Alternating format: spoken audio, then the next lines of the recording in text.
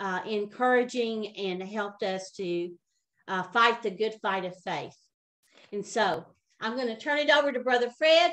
I know we have some new faces tonight, and we say welcome to you. Okay, the title of the message tonight is More Anointing. The anointing is the presence, the very presence of the Holy Spirit within us and upon us. And it's upon the revealed Word of God. How much of the revealed Word do you have? That's how much anointing that you have in you. So it's about His presence and letting Him move. And that's the power of God moving in your life. You know, Ephesians 3:20 says that we have a power within. Unto Him who's able to do exceeding abundantly above all we might ask or think, according to the power that is working or active or energized in us. It's one thing to say, well, I got filled with the Holy Spirit in 06, and the power is still there, but is it activated? Is it energized? So we have a power within us, but there's also a power upon us, and that is released out to the people. And so we're going to talk about anointing and how it operates. And I want to start with a story. And the story is about miracles that happened in the ministry of A.A. Allen. And this was years ago, and he was running a revival and a healing revival, and he had a young evangelist who was teaching faith in the afternoon, and then A.A. Allen would pray for people, and there'd be miracles at night. And there was one woman there in particular, and she had brought her son, who was about 4 years of age now, and he had 26 deformities. He was blind, he was deaf, he was mute, he had deformities in his heart and his liver and his arms, and they couldn't move properly, and his legs, and they couldn't move properly, and all of those deformities, and just on and on. And so she came up to the young evangelist and said, Reverend Allen, pray for my son tonight. And he said, I don't know. She said, I've come here, I've spent all week, I've spent all my money being in these meetings. I paid for the hotel and restaurant meals all week, and I'm down to $20. And that's my $20 to buy gas on the way back home. And because she lived hundreds of miles away. Okay, that night when the meetings began, A.A. Allen said, we're going to start with a faith offering. And by faith offering, I mean you give something to the Lord that you cannot afford. And so this woman, the mother of this little boy, was the first one up, jumped up and ran up to the offering and put something in the offering. Well, the young evangelist wanted to see what she had put in.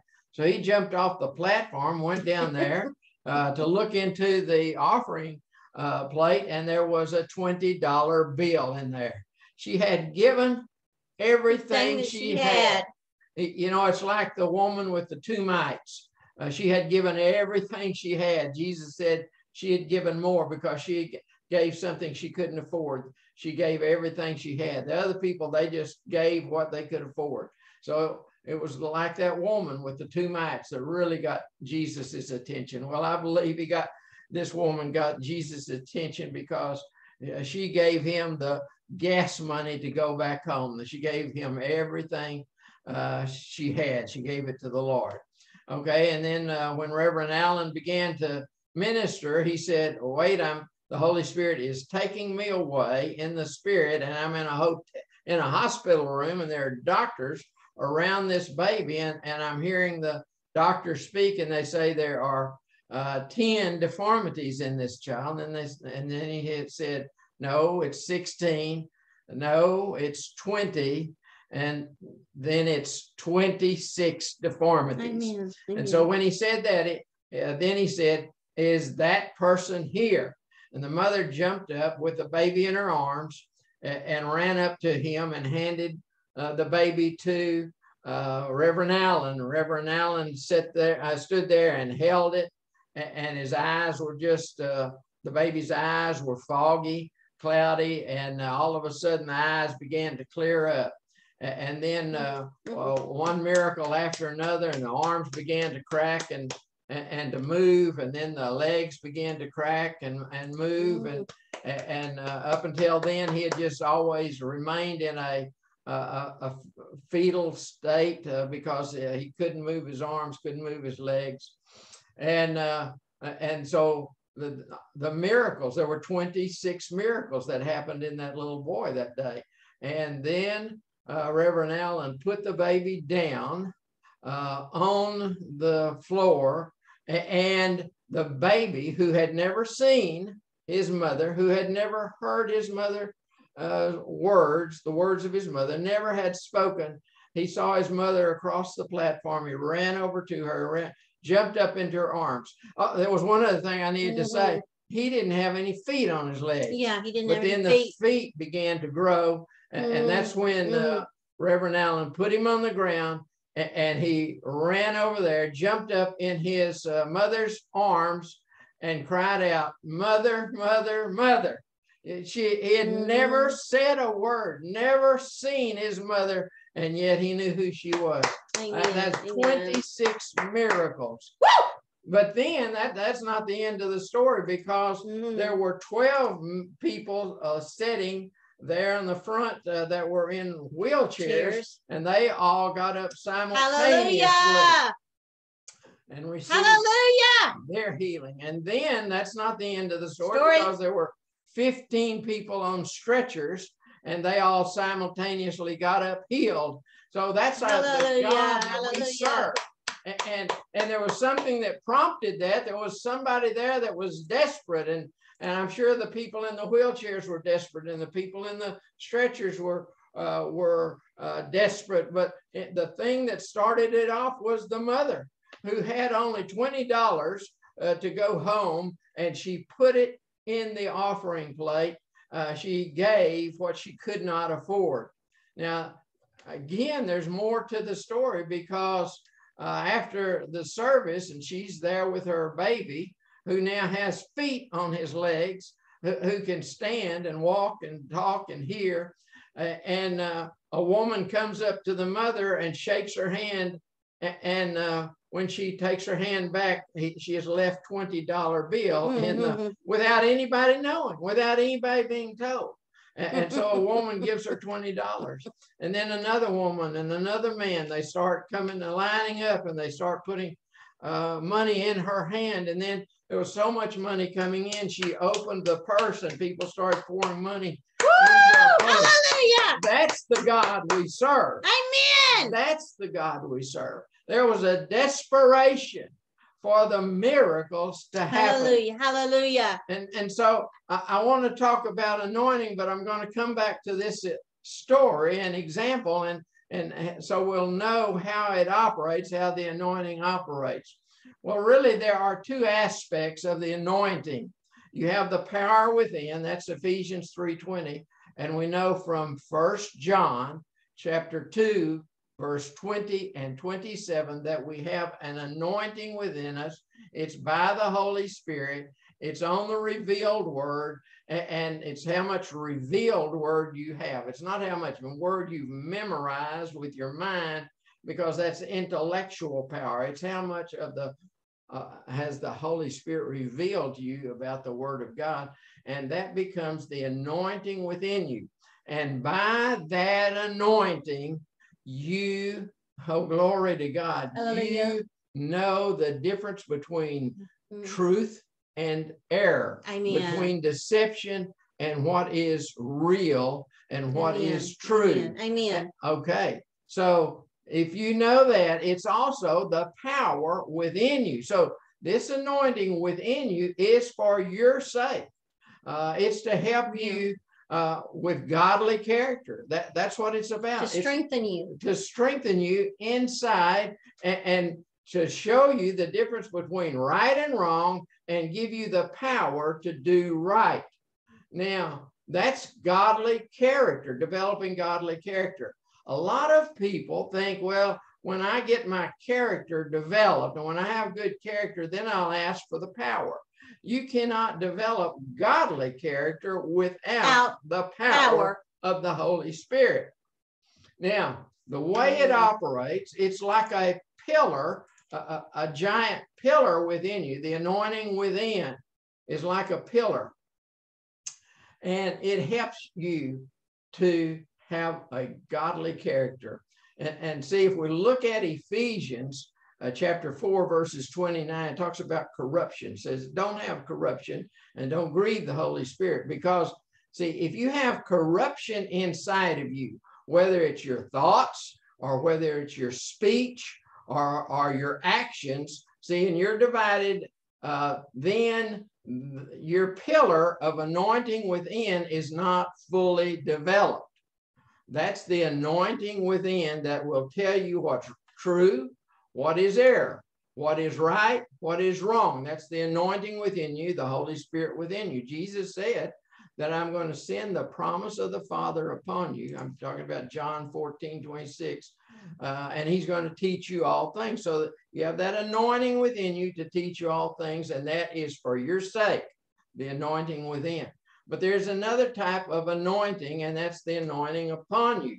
Jesus said in Luke chapter 24:49, stay in the city until the Spirit, the promise of the Father, comes upon you. So there's an anointing within you. There's an anointing upon you.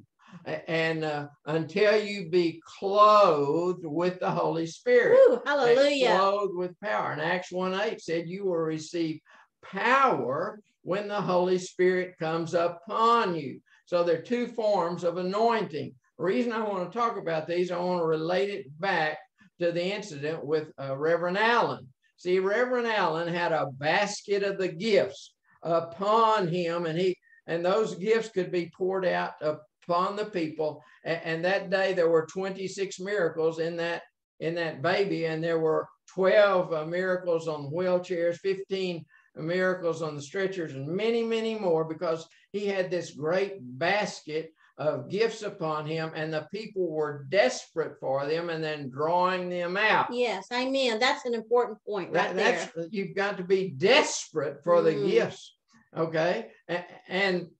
But then there's that anointing within, and that's the pillar within you to hold up the basket. And now some people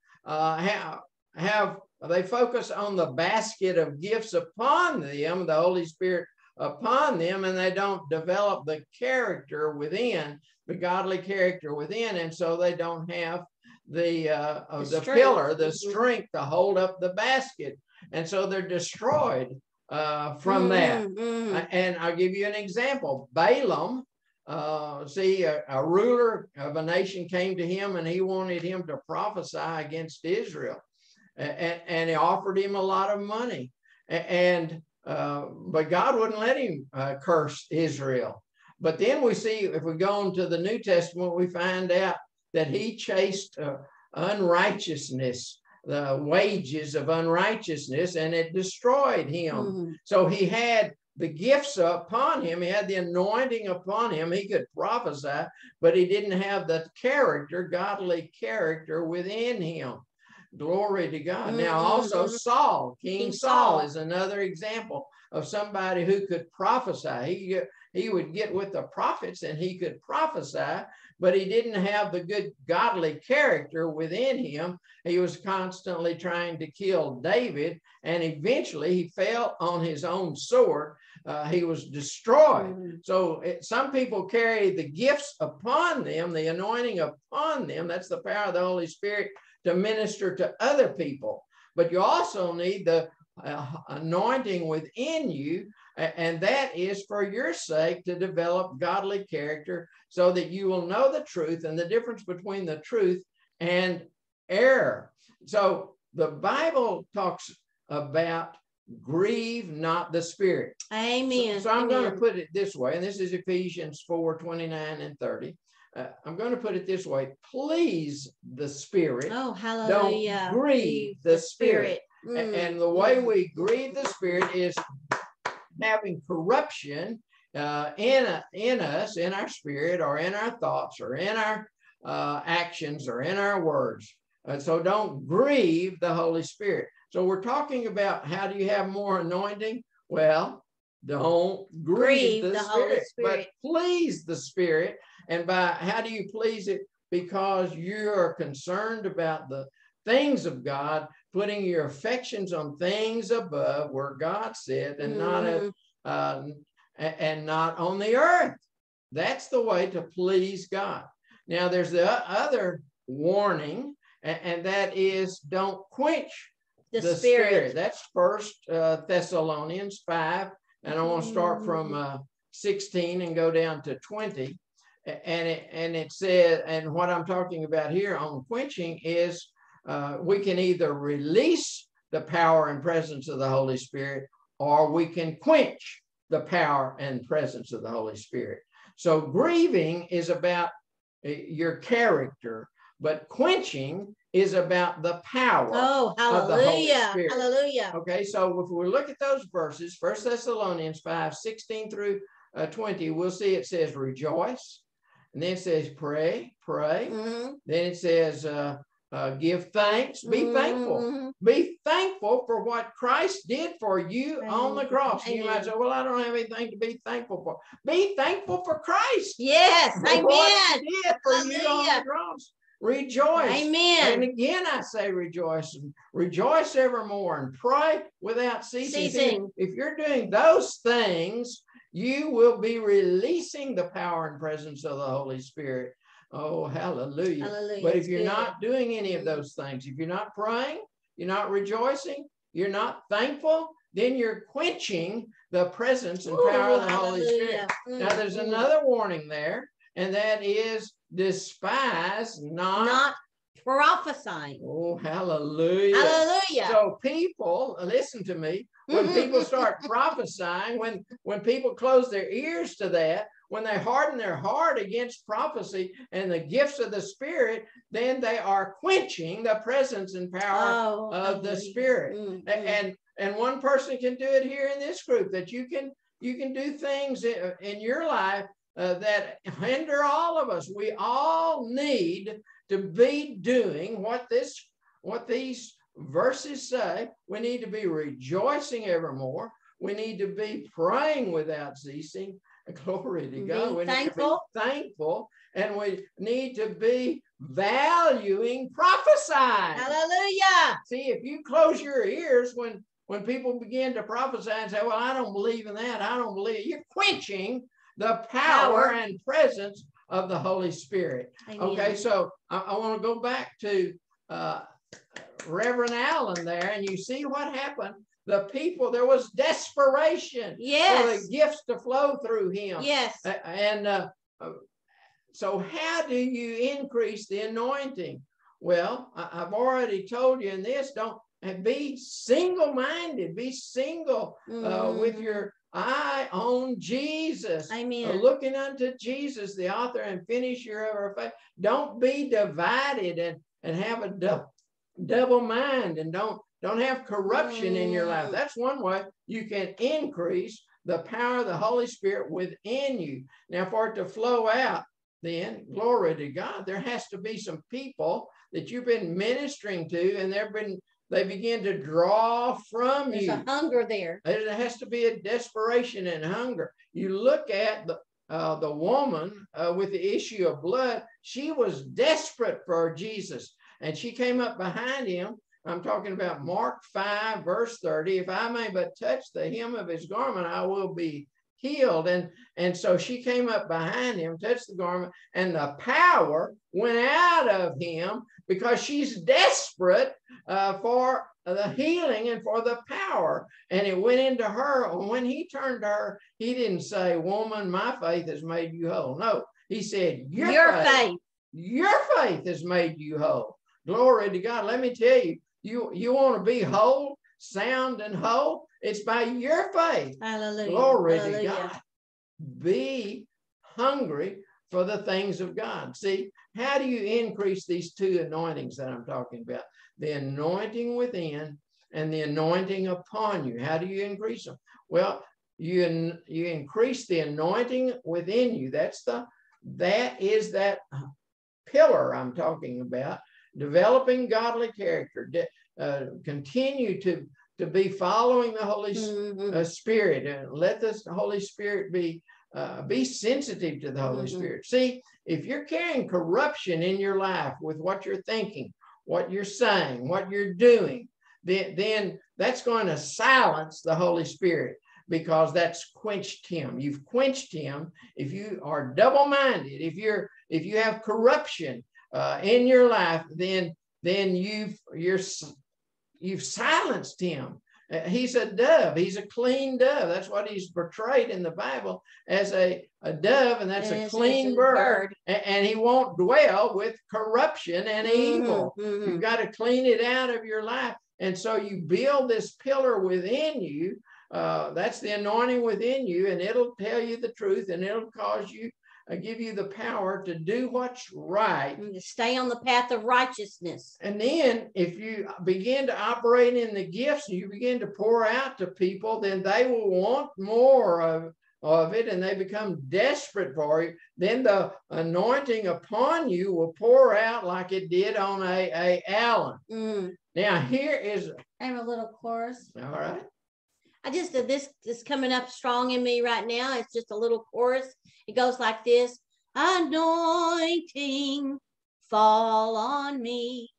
Anointing, fall on me.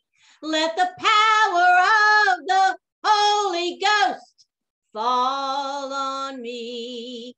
Anointing, fall on me. Yes, Lord, let it fall on us tonight in the name of Jesus. See, Jesus said, you just stay in the city. Don't go out until you're filled with the Holy Spirit, till the Holy Spirit comes upon you. Yeah. Don't be my witnesses. I don't want witnesses out there that don't have power. Oh, hallelujah. You're going to be my witness only after the Holy Spirit comes upon you. You've received power from the Holy Spirit coming upon you. Now, I want to go back to the story about A. Allen, because he had these great miraculous gifts. The people were desperate for him. They were drawing them out. So how do you increase the gifts? You begin to pour out to people. And as they begin to see the gifts within you, and they become desperate for those gifts, they'll begin to operate, and you'll pour them out. Now, and a very interesting thing about A. Allen, with all these tremendous miracles that happened in his life, he was an alcoholic. He was an alcoholic. Can you imagine that? How can you have all of these gifts? Because he hadn't developed the pillar within him. He hadn't developed the pillar to hold up the basket of gifts upon him. And so he was operating with those gifts in the basket and pouring out. The people were drawing and desperate. It wasn't all about him. It was about the people. They were desperate for the gifts that they were seeing in him. And so you need to be around people where you're pouring out your gifts. Then they will see that you have the gifts. They'll want more of them. But you need to develop that pillar within of the anointing, and you've got to have a relationship with the Holy Spirit, and you've got to have a place that is free from corruption. You've got to have purity inside of you. So even though A. Allen could work and operate with these great miracles, it was so much of the draw from the people. So how do we develop these two aspects of the anointing? Well, the anointing within is for you to strengthen you in your inner person, and it's to show you the difference between right and wrong, and the power for you to do right. And the way you get that is a hunger for the Holy Spirit, a hunger for the things of God, and put your affection on things above, a hunger for that, and to weed out the corruption in your life, whether it be in your thinking or in your words or in your actions. Now, the way to increase the basket and the anointing upon you and the gifts upon you is to have people around you who are desperate for what you carry. And drawing from you. Drawing from you. you know, you'll see more miracles in these sessions if you're desperate for them and begin to draw. Amen. As a group that you have, that you're desperate for them and want them, then you draw on them. We began to see how that woman started that whole process, that she gave away all that she had because she was desperate for miracles, and she needed 26 miracles for her son. And we need to recognize that the anointing was within us, but it's also upon us to minister out to other people. I hope this has explained some things to you. And I want to say that we see this happen all the time, that there are many people who have really focused on the basket of gifts upon them and haven't spent the time to build a relationship with the Holy Spirit, to build the pillar within them, the anointing within them. And a few years ago, there was a great revival in Florida that happened, and people from all over the world were coming to that place in Florida to receive miracles. And there were all kinds of miracles going on there. And then the young man that had all this basket of the gifts, and the gifts were being poured out, he committed adultery, and it stopped the revival. It stopped the revival. His committing adultery. Why did it stop?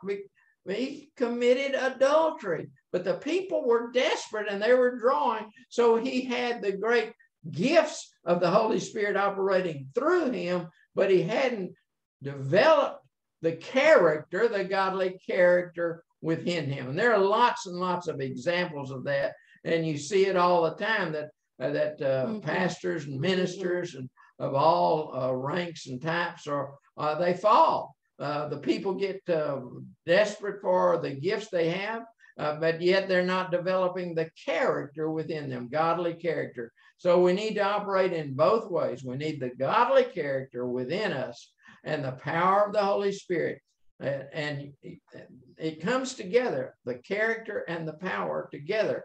Some people are focused on the power only and not character. Some focus on character and not power. Yeah. And none of that's going to hold up a big basket.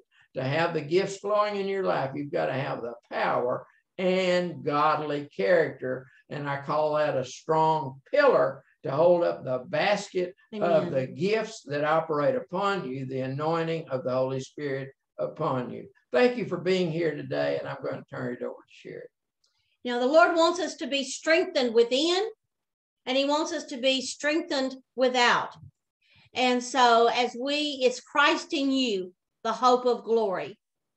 And as you build yourself up in the Holy Ghost by praying in the Spirit, I pray that each one of you are baptized in the Holy Ghost and fire, and that you're using your prayer language each and every day to build up your faith and to build up that pillar that Brother Fred has been speaking to us about. Also being in the presence of the Lord with praise and worship and listening to what he has to say to you.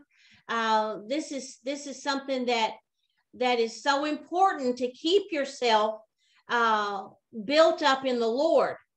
And then the power without, it's so true to be around people that draw those gifts from you. Being around individuals that need hope, that need encouragement, that need healing in their bodies. And we're not lone people that we can stay in a cave and not be with other people. The Lord wants to use each and every one of us. As in Catherine Kuhlman said, he's only looking for a willing vessel. And if you're a willing vessel, then God will use you.